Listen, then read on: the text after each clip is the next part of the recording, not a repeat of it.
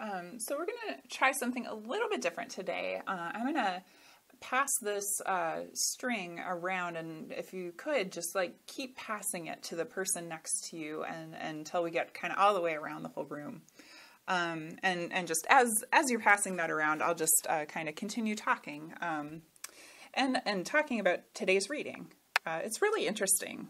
There's a very specific issue that always comes up when I talk with colleagues or Bible study groups or anyone else, these specific verses, and it's this. It's that the group that Jesus is talking to claims Abraham as their ancestor.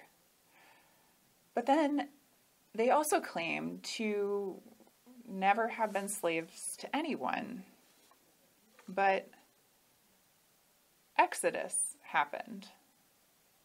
God led the chosen people, right, the descendants of Abraham, out of Egypt away from Pharaoh, fleeing slavery there, their captivity there.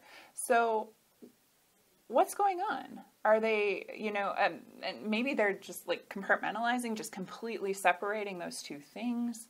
We are descendants of Abraham, but we specifically have never been slaves to anyone. Or, maybe they didn't learn that part of their history or possibly forgot. I mean, I don't know. It's a really interesting thing, though. And it also makes me wonder, like, how do we define ourselves and remember who we are and who we've been, all of it, and where we've come from, what we've inherited plays into that. Sometimes I honestly, I think we forget or just maybe selectively remember.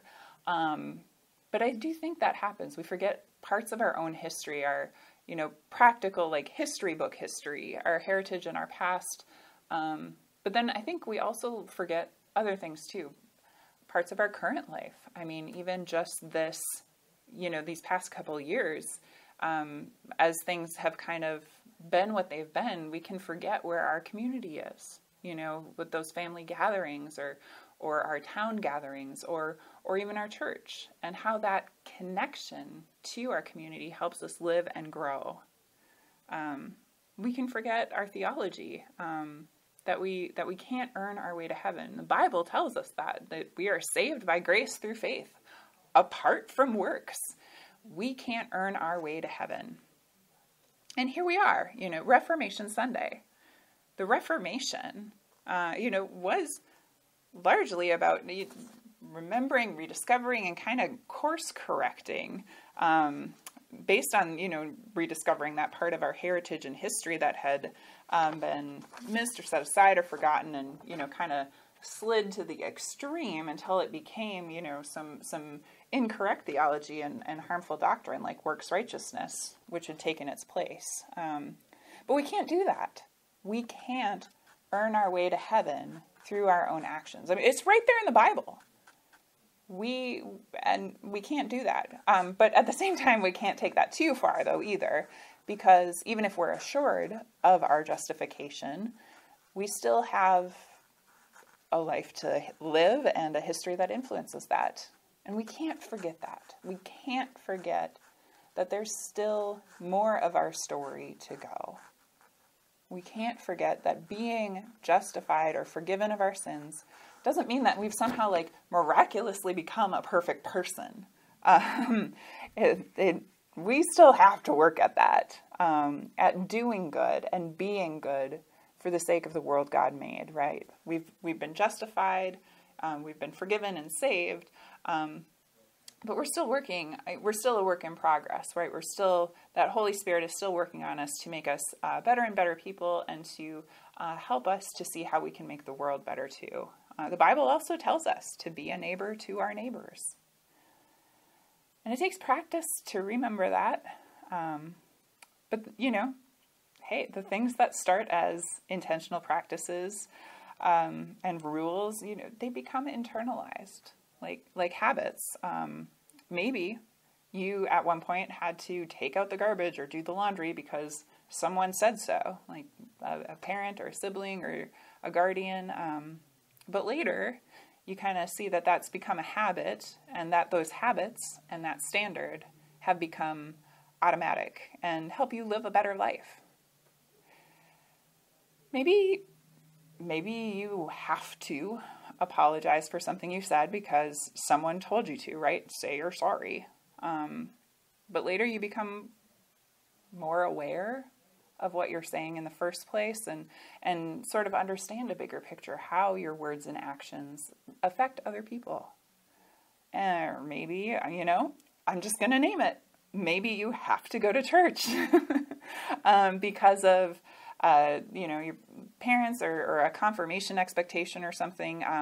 But later, hopefully, it becomes part of your week where you see the people who share your faith, and you get to be reminded of your value and the love that God has for you.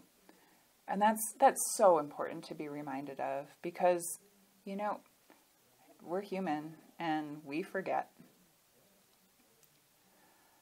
I hope you'll remember, though. I hope you'll remember that you are forgiven and made right with God because of God's grace for you in Jesus.